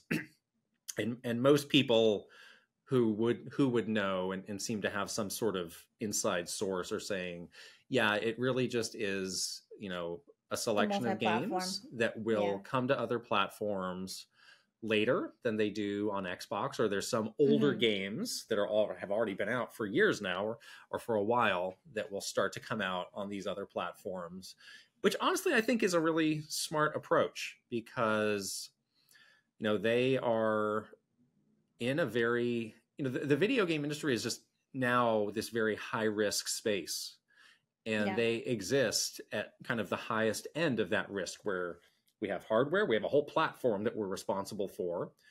We've spent billions of dollars buying all these studios, and we're investing hundreds of $millions a pop potentially to make games for it. So even though they are Microsoft and they have, more money than almost anybody, it doesn't mean that they're not concerned about the risk of that. Like, you don't get to be as big as Microsoft by just throwing money around and not caring if it returns or not. And I think that this business, like, everybody's coming to this realization in different ways that like, yeah, the AAA video game business is a really bad business to be in. So It's we really need risky. to, Yeah. right. So we need to come up with a way to get a bit more ground under our feet and not feel like we're living like life or death with every game release. And you've seen Sony do it, putting games on PC. That's another thing that fans were upset about, but ultimately has worked out really well. Those games have sold well. There have been some performance issues on the PC, but I think generally, you know, people have enjoyed those, and they've been pretty embraced by the PC community. And ultimately, it's helping them to spread out these costs and get a little bit back on these major investments that could, you know, frankly, submarine the whole operation if one just doesn't do well. So, you know, they're already on PC, so I think it makes sense. And I don't think, you know, the talk of like, oh, I'll never buy another Xbox game again, or I'm selling my Xbox. Like, I don't know why people would do that if that's what this actually is. Yeah, I guess the only other thing is, can they please clarify to us, you know, what is their core proposition for Xbox? You know, because I think that is still a point of confusion for people. They don't know where it fits in with the other consoles that they own, other entertainment options that they have. So, you know, if they could just tell us and clarify for us what that is and just like make us feel comfortable with how they're going to support that vision in the future, I think we're good. But I don't think it's like dire straits, like this is the end, you know, for Xbox. Right. But it does feel like, you know, yet another pivotal moment for them, really a big moment for the industry overall. So yeah, totally. I'm definitely going to be watching this closely. And, you know, we own every platform. So like for us, it kind of does like, well, if it's on this or it's on that, it's like, well, we'll play it no matter what. But there's a lot of people who don't have that luxury. So I understand, you know, being invested in one platform more than another. So, and they do seem interested in really like we're not, I think from their perspective, like we're less interested in what the industry is going to be like in a year, but maybe more in like 5 years or 10 years, yeah, 10 years. Totally. And like, let's be the first to get to the new place so that we can reestablish ourselves as a leader. Cause we're sure as heck not that now. Right. It's very future looking. Maybe that's why people are uncomfortable. It's like, I'm not ready for that future. But they're trying to predict what that could potentially be. So got to give them props for that. Yeah. And, you know, the CEO of Microsoft, Satya Nadella, he strikes me from everything I've seen and read about him as being like a pretty pragmatic guy who I think he gave the team a lot of opportunities to turn things around. But I think they just reached a point where it's like, hey, let's be honest, like this isn't working, what we're doing here. So what are you going to do now? So I think that's maybe the kick in the pants that Phil Spencer got, maybe, you know, after they said, maybe you get one last holiday. Yeah. We'll see what happens. And then it's like, didn't happen. So now it's time to move on to plan B or whatever plan this ends up being. Right. Yeah. Exactly. Yeah. Interesting time overall, I think, for the industry. So we'll see what happens on Thursday. Yeah. All right. Let's get into some games we are playing. Got some new stuff. You've been playing through the Final Fantasy VII Rebirth demo. I have. It's so good. I was really shocked by how robust this demo is, but I've been playing through it.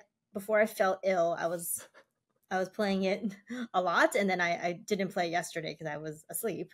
But it is a really cool way to kind of introduce you or reintroduce you to some of the characters that you may have forgotten about or may have forgotten, you know, how your relationship is with certain characters. And it's done through this flashback that Cloud is having. He's like sort of telling the group that he's with now about this first time or early days when him and Sephiroth were on a mission together. They even meet like a young Tifa, and they are trying to like, you know, they're in this like little mountain town trying to figure out what's going on with these reactors. And you just see this different side of all of these characters. You see a very interesting kind of early relationship between Sephiroth and Cloud, and also between Cloud and Tifa and Sephiroth. And it's really good. Like it's a really great way to like summarize some of the story. And at this point, you know, with this remake, I feel like the story is so far from the original game. Like I don't even know what's going to happen next. And so I'm like really in on this because I'm like, oh yeah, I don't think you can confidently say like the story is going to remain the same as the original, because it's not. So like I'm getting reinvested in all the characters. The game is absolutely beautiful as well. Like I forgot how beautiful this game is, I guess. I don't know why, but I was just like floored by how great it looked.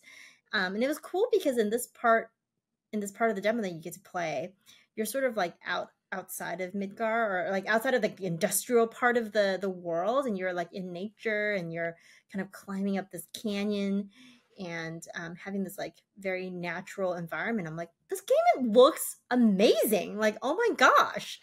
So I'm like really, I don't know, like pleasantly surprised, I guess. And it's making me like super hyped for this game, because I think I forgot about how much I loved part 1 of this. And now that I'm playing the demo, I'm like, I'm so ready to play this. I'm so ready to play this. It's going to be awesome.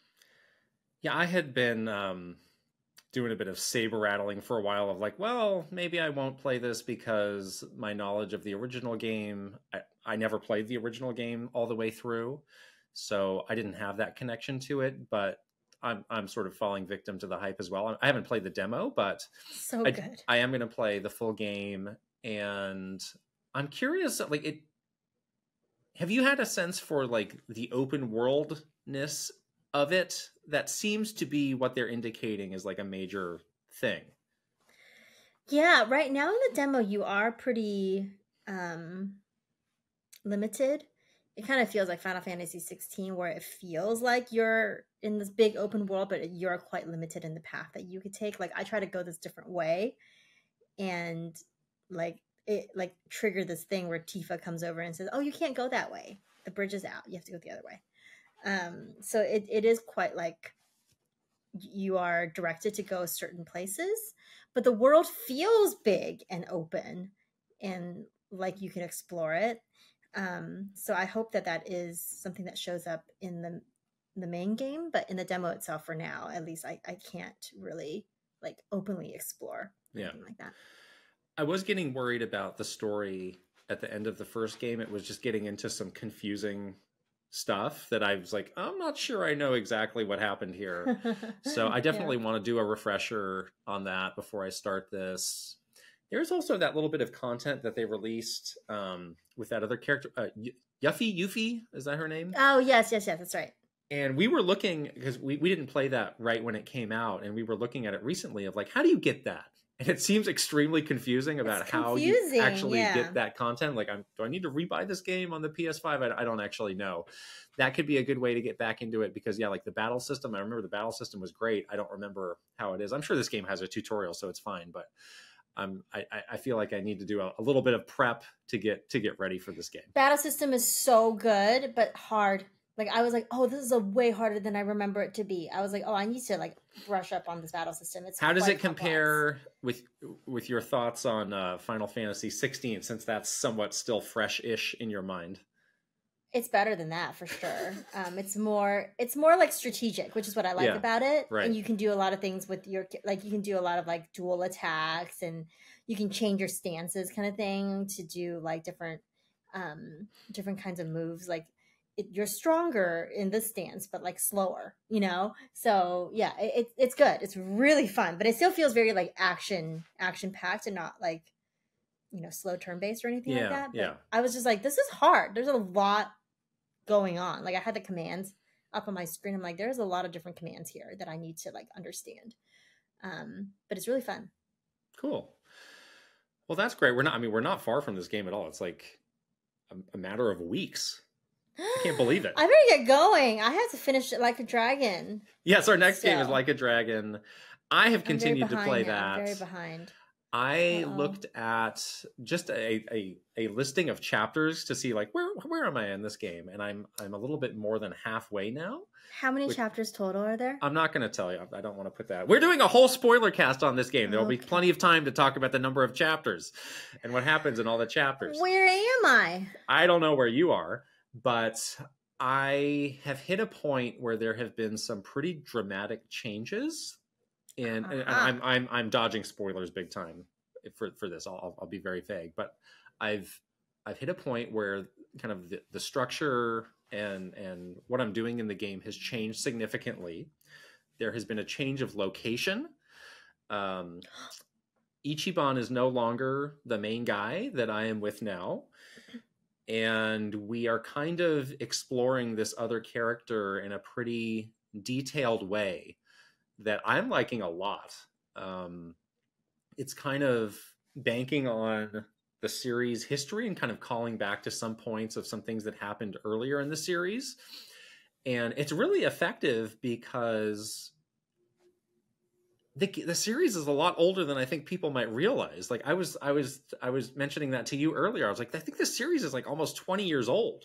Because I remember the first game coming out on PlayStation 2, and I played the first game on PlayStation 2, and it was it was viewed as such an oddity then of like, why are they even bothering to localize this? Some people were saying, like, why are they putting all these resources in this weird niche Japanese game? And look at what it's become. So they're kind of able to pay off these bigger story moments that have this nostalgic feel, because I think there actually at this point is some nostalgia around the earlier moments of the series.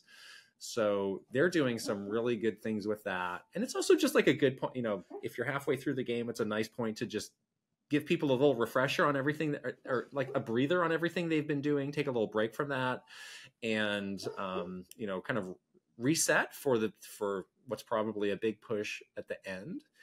So that's been great and neat. And I literally don't know what's going to happen next, which is a fun place to be. Before I did that, I stumbled upon something which was really fun and funny that I had to tell you about, which is this dating app mini game. Oh my gosh, which I think you can get a lot earlier in the game. I think you just have to walk to the right part of the map to trigger it. And I mean, this game, we talked about them a lot last week. Like, this game has some super built out mini games. Like, this is not one that is to the level of the Animal Crossing island. But basically, you run into this like weird old lady who's made this dating app, and she's like, you should test this out for me. And she's like, shows you how to do it. But you have to like create a profile like you would on an actual dating app. And a lot of it's just straight up lying. It's like, yes, I'm a professional athlete. That's me. Ichiban. You're a baseball bat. You just straight up lie about it. And then you choose you can talk to these different girls, and you kind of get a sense of like, oh, maybe this is a good fit. Maybe this is a good fit. And then you get into these actual text conversations where you can choose what the response is, but then you have a limited amount of time to actually they make you input buttons on the controller as if you were actually texting. Oh boy. And it's like if you're actually texting with somebody, you get frustrated if they're just taking forever to type. That's true. They'll just be like, you're taking too long, I don't care. Or if you mess it up, the words come out all gibberishy, and she's like, oh, what's wrong with you? Oh no, that's embarrassing. It's funny. They've really seemed to have translated that experience into this game. The anxiety of texting someone that you may want to go on a date with. Right. And as the game does a good job with, they make this bigger point of a lot of these other positives about yourself, you have no way of conveying in a text exchange. Exactly. So you really have to play it up or play this character to get any sort of interest at all. So it's a very insightful little mini game that they have. I want to do more of it when I'm back in playing as Ichiban, because it was really, really hilarious. I love it. I love the mini games and just the really out there extras that they put in this game, because it is something that you don't have to do, but they put so much care and love into all of this, and it's many times very lighthearted, and the story itself is quite serious. Yeah. So having these moments of levity is always a welcome thing in these games, and they do that so well. They balance it so well. I also now have a lot more characters that I can choose from for my party than I did last time. There's maybe like one or two out of, I think, what's available that I don't have yet, but everybody else I have.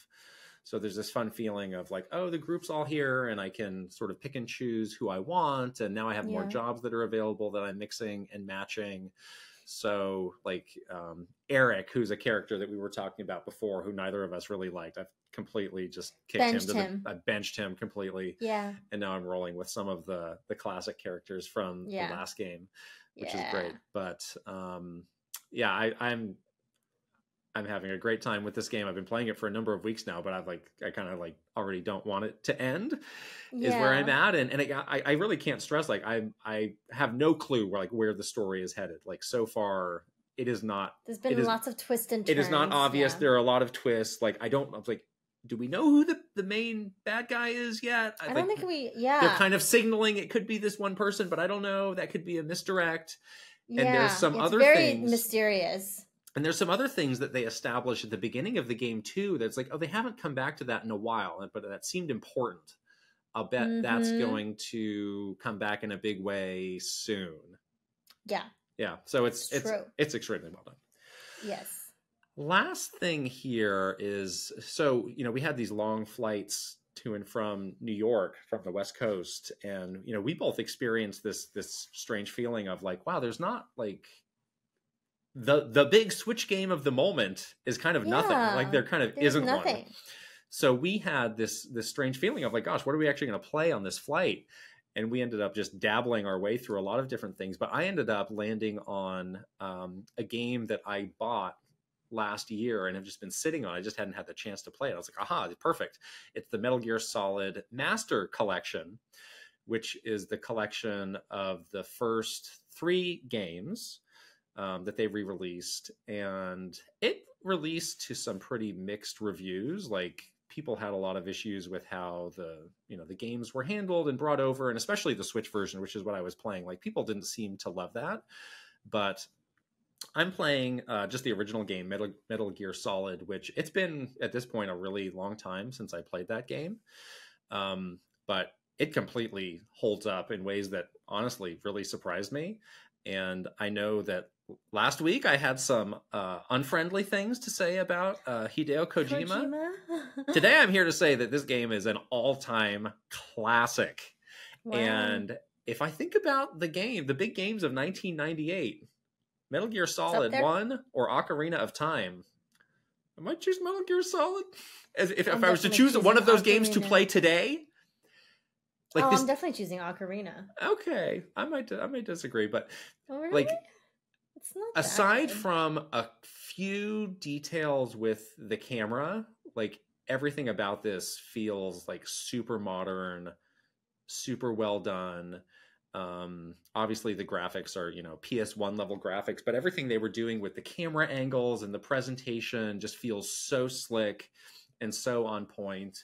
And this was kind of my point about Death Stranding, was like, now he has no limitations really, but I think he's somebody who does his best work with some limitations. So with this game, he had the limitations of the hardware. He couldn't, just do anything he wanted. He had some limitations probably with how much money he could spend, because it was Konami, and believe me, they have some limitations on budgets and stuff. Like, he just had more constraints to work. Like, the whole, like, so much of the story and the characters of this game are told through these codec conversations, which are just like two little static heads on the screen. But there's so much voice content there, and it's all so well done. Like, that feels like something that he had to cook up of like, how am I going to get this much story out there? Like, I can't make a cutscene for everything. Like, I can't do, like, real-time animation of everything. Creative with it. Yeah. But to have like such good just audio conversations, and the performances are so good and so believable. Like, it's remarkable. And it's really one of the amazing things about that game, that it's like, yeah, this kind of couldn't, this kind of might not have worked if you had different performances or some different people directing those performances. Like, this could have all fallen apart. They did do a remake of this game on the GameCube, Twin Snakes. I didn't I don't remember the specifics super well, but I remember thinking like, I'd rather play the original. Like, I would love to play. I know they're doing a current gen version of Metal Gear Solid 3 to remake. I'd love it if they did this. It's just, it's like kind of a perfect game in my mind. And I knew I liked it. I knew I really liked it in the moment when it came out and when I played it a long time ago, but I was kind of not ready for how much I liked it in 2024. All right. Have you played this? No, I'm not into it. Yeah. You're not into it. I've never been that super into it. Like I just don't like it. Okay. Maybe I can try it. I don't know. I just don't have like any interest in the story and this character. Okay. I just don't have it. I mean, also like, this is the start of the story. Like the story over time and through the games got, believe it or not, it got wacky in spots. But, with him setting it up, they really did need to keep it a bit more like down the middle, which again, I think works in its favor. Like there's a lot of hints. Give me the one sentence summary of the story. So he's basically infiltrating to investigate this like nuclear weapon, which is the Metal Gear, which, terrorists have, overtaken, is basically what's going on. And very 90s action movie. It's a pretty standard like action movie thing, but he does start to drop breadcrumbs about things that happened in the original Metal Gear game on the NES, or things that might, happen in the future with some of the games, where you're kind of like, what was that a reference to? Or who was that character meaning? So that is something that I think he kind of dug himself some holes over the different games of like, how do I make it all interconnect as I keep making up more and more story? But in that moment, it really did work, and it felt like a big story that was super well done, and I mean, for its time, was absolutely cutting edge. So Hideo Kojima got a little bit of redemption in my eyes, going back to the good old days. Yeah. I'll be playing that rather than Death Stranding 2. But I also do still have my belief that the odd numbered Metal Gear games are the good ones. But I think I might be due to give MGS2 another shot, because I know a lot of people do really love that game. So maybe I can squeeze that in and do another little re-rating of that for modern times. You look bored as can be. Let's move on. I might fall over any moment. Oh, it's that. Okay. Yes, I had to remind myself. It's not actually boredom. It's just sheer internal pain. Okay, good. We have some questions from our Patreon community, and we get each and every question from our Patreon community. If you haven't signed up yet, patreon.com/KitandKrysta is where it all happens. We have so much stuff, exclusive content that you cannot get anywhere else. I'm not talking about early access. We have that too, but content that we make that is only available for Patreon subscribers will never be posted to YouTube or anywhere else. That includes bonus Q&As, behind the scenes. And the behind the scenes yesterday, I showed off, I bet you didn't watch it, I showed off the Nintendo Minute cookbook that you made for me. I heard from our Patreon subscribers. Many years ago. That's the only way to see great stuff like this. Yes, it's true. And of course, we were just talking about our upcoming spoiler cast that we're going to be doing for Like a Dragon. That's going to be exclusive. Infinite Wealth, and that's going to be exclusive to Patreon as well. All right, we got a couple questions for this week. First is from Brustache. Hi, Kit and Krysta. Do you have any idea why the cover art for the Wii game Fortune Street is comprised of a bunch of pre-existing character art assets? For what reason was the cover put together in this way instead of making new art to show what this fun party game is about? Fortune Street. First of all, we love Fortune Street. We do. More of that, please. It was a very pack and ship mentality though for Fortune Street, which is basically let's not put too much marketing behind it. It's a very niche audience, small game, not a big AAA title. And I think that's the reason why the artwork is not original. It's just very cobbled together from existing art assets, because it was very much a pack and ship mentality with this game. I remember for this, I worked on this game. It was very low marketing effort, but we did do one thing, which was we made, because Fortune Street's interesting. It's kind of like stock market board game. Yes. If you've never played it, so it is pretty It's unique. fun. We made like a fake Wall Street Journal kind of newspaper thing. Yeah, I remember that. You're kind of tying that in together with the world of Mario and these Dragon Quest characters. It's fun. But with a game like this, and this was, a collab between Nintendo and Square Enix, there would often be a lot of angst about like, oh, we can't ask Square Enix to do that. That's too much of a burden to put on them. So that kind of like relationship management was absolutely a thing. Yeah, yeah. A lot of times it was like, well, what can we reasonably ask them to help us with? And do you think they'd be open to stuff like this? And it's all about, that kind of relationship stuff versus it being the best marketing for a game. So. Yeah. And with a bigger release, a lot of times there's more of that conversation up front of like, okay, we'll need the team to do this, or we'll need them to be available for these promotional things. But I think in this case, it was just like, yeah, we're going to do this on the cheap. We're going to keep it easy. We're not going to bother anybody. Yeah. So it just kind of came out with this somewhat low effort box art here. Exactly. Riven is next. Have you ever backed a game through crowdfunding, such as Kickstarter? Have any such games fully materialized yet? What do you think about the process and about your purchases? I backed Shovel Knight. Oh, really? Yes, in the very, very early days of that game. It was like the first time I ever realized that you could do something like this with crowdfunding, like a game. And obviously that game came out to like become a crazy, life-changing franchise or whatever. But back in those early days, it's a very interesting thing to have a Kickstarter for a video game. Yeah, the heyday of Kickstarter was really about 10 years ago. And I think that was like one of the most successful examples of it.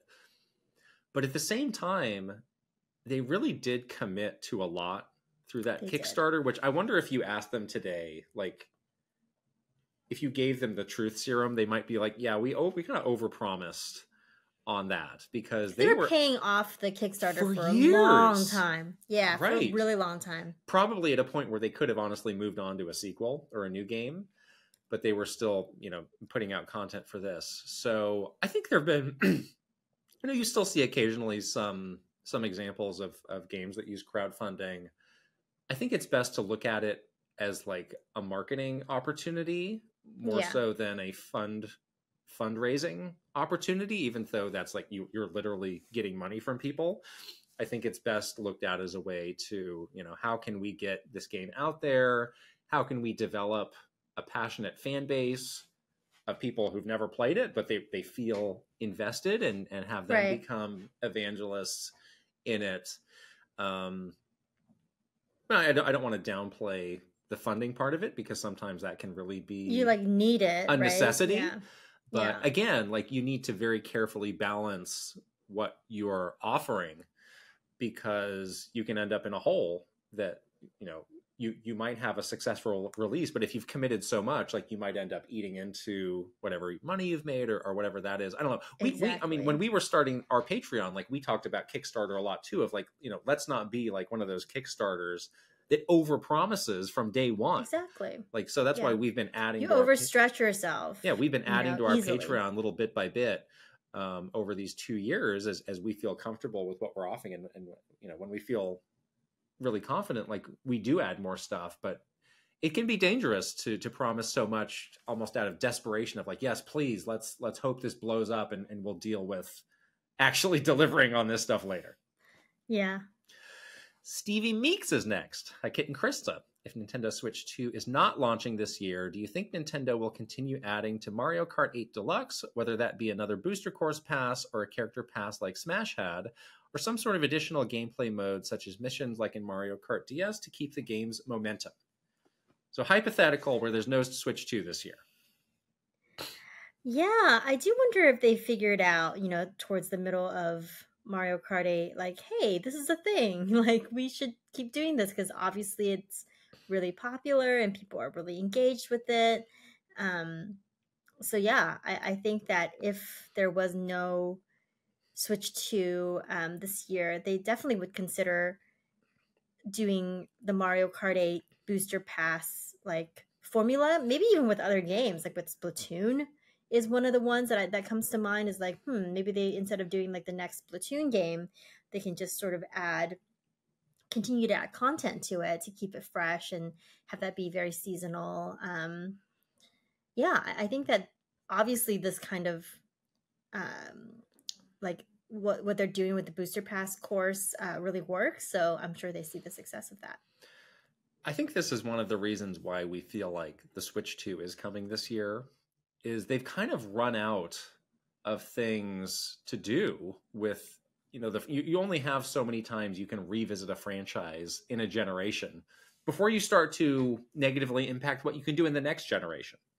So I think they want to tread lightly with something like Mario Kart, where it's like, yeah, I mean, you could keep doing booster course passes forever and keep coming up with these things, but at some point you need to make a break and get ready for the next thing.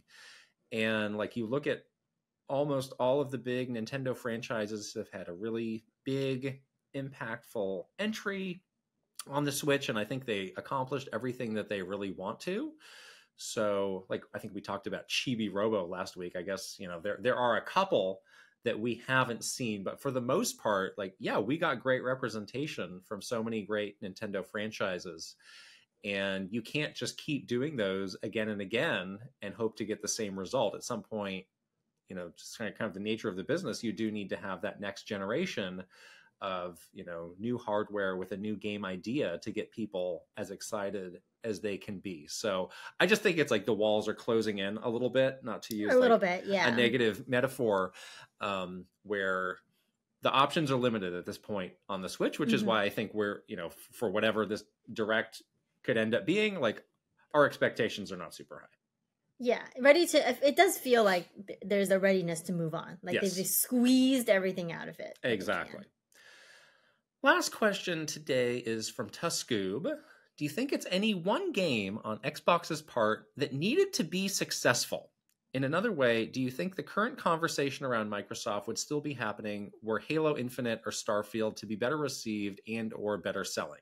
So is there one game from the past that if that had done better, maybe Xbox's fortunes would have been different? Yeah, like you were saying before, like this business of AAA releases and banking your company's success on these AAA games is very risky.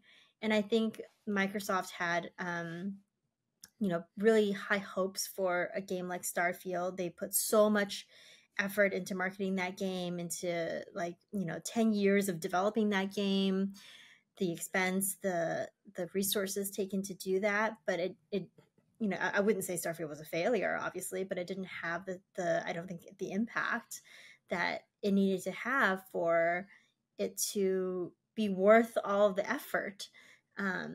So I think that it's a good lesson that you really shouldn't hinge your business around a single game, because it could just be hit or miss. Like, you just don't know. So I think, to answer your question in another way, like, I think they realize that it's not like if one game was successful, we would be okay. It's more so like, if one game isn't successful, we're not okay, and we can't stay in this kind of business anymore. It's just not like feasible for us to remain doing it this way. Yeah, and I think this was a question that Phil got asked in the infamous Kinda Funny interview, and his response was, there is no one game that will reverse our fortunes or like make or break the business. And especially with them being reliant on Game Pass, that's especially true because, different people are going to be interested in different games, and you do need to have like a really steady turnover of new games to bring people in and keep them invested in it. So I think that's more the challenge for them, is like, how do we, every month have like a half dozen really promising new games coming in that enough people want to play, that we can keep them hooked in and keep them engaged. And yeah, like a couple times a year, we'll have the mega releases, which definitely are good proof points for the value that you pay for Game Pass, especially as the price goes up. But I think for them, it's less about the one game versus that, you know, month to month ecosystem that they're able to create. And as I look back at, you know, all the games they've released this generation, like I can't really think of one where it's like, oh, if that was just, you know, if the Metacritic for that was 10 points better, everything would be different. I don't think they've had a game like that anyways. And I think games like that are few and far between anyway. I think it's more of a portfolio view overall. Yeah, exactly. All right. Those are our questions. Thank you to everybody who sent in questions. It's time to recognize some of our wonderful Patreon subscribers.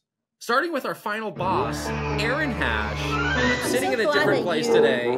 Yeah. There it is. Aaron's great artwork. That's what Aaron gets as the final boss. There can only be one, and it is Aaron. Yeah, I was going to say, I'm really glad that you put Aaron's great artwork in the background, even though you've moved spots today. Exactly. But yes, he has been a great boss so far. So thank you, Aaron. All right, here we go with our superstars. Ben Eichhorn. MaruMayhem. Eigenverse. KissMyFlapjack. Mike Chin. Roy Eschke. Switching it up _ Sephazon. vgmlife. Link, the hero of winds. Angela Bycroft and her pig Molly. Thomas O'Rourke. Kyle LeBoeuf. Roberto Nieves. Fredrik Konradsson. Andrew Youhas. Chili. Brustache. And Simon. All right, are we ready for the one-up club? We sure are. Okay, here we go. Aaron Burgundy. Ale Alejandro. Astrodev. Awesome 46. Bad Moon Horizon. Benji B. Bookem Dano. Bookishly Fab. Brad SF56. Brooke Obscura. Brovac Novak. Cameron. Chelly Squirrel. Chrissy. Christopher Lay. Captain Alex. Quibcat. Christabel. C Roper 17. Cynical Squid. Dachshund. Dark Chaos. Doinko. Elite Peach. Esparts 50. Fart Priest 69. Furbound. Fernie and Jess Forever. Fox Deploy. Garrett Hullfish. Garth the Wolf. Gartooth. Heroic. Iris Marin. Jay Rando. Jabroni Jones. Jeffrey Hernandez. Jeremy Lewis. Jerry 92602. Jesse Hernandez. John Responte. Jonathan Rowe. Jordan Collette. Jordan Hemmerly. Joshua Clements. Juji Fruit. Justin Lemminger. Kawa 2796. Keith Kwan. Kevin Delane. Kilo Kibo. Christopia Party With Me. Kyle Gamer Barry Rookie. Hal Kretzer. Linnell Stickman. Lazy Cat for Coffee. Lex. Lit. M1 iMac. Macho Potato. Mad Dog 5981. Happy birthday! Magnificent Easy G and Callie Marie. Marky Man 64. Mario Man 392. Mecha Dragon 101. Medallion. Macon. Michael Cravens. Mikey. Mr. Ryan 07. Motomania. Mr. Andy Pong. Mr. Beans and Dip. MSM Poke Gamer. My Tran. Nasir. Nathan Burkhart. Nick. Ninja 11. Panda Buns. Tangy. Paul C. Pace. Palgale Network. Prime Factor. Prince Charmless. Reaver. Raintech. Record Rumble. Rob Osborne. The Rocks. Ryanetta. Sharif Jackson. Shinryu. Schmiggles. Schlobro. Snazzle. Spicy Munchkin. Steel Citron. Stevie Meeks. Tales of Link. Tay 120 and 64. The Shark Among Men. Thomas Alvarez. Three Rivers. Timmy V. Topher Schmofer. Totally Joe Ed. Travis Torline. Trajowie. Tugs Puppy Bear. Tusku. Tyler Geis. Vezvez, Video Game Stupid, VgMictor, Viridian, VirtualBot, Weed Kingdom, WG Grizzy, What Up Khalil, YU, Wicked Davy, Will Johnson, Zudaver, Zada Essa, Zelgaro, Zapieti. and Zroid. Wow. I'm not going to make it, but I made it. Please. Is the Dayquil holding up? It's very quickly wearing As we off. reach the end of this podcast, tell us about your physical state at this very Help moment. me. Wow. I do not wish this illness on anybody. It is horrible. I have like feverish and my throat really hurts and I feel horrible. But anyways, we've made it to the end. Don't forget to subscribe to Patreon if you want to see me live. It's patreon.com/KitandKrysta. Help me afford the medicine that I need. Good. Yes. What do you have to say for yourself? If you're watching on video, you can go ahead and subscribe. Give this video a thumbs up and also leave us a comment. If you're listening on audio, you can also subscribe, leave a 5-star rating, and a written review, please. And we're on the socials. We're on Twitter, Instagram, TikTok, Facebook, YouTube, and Threads. All right, I really have to go. So Back to bed you go. Bye. Bye.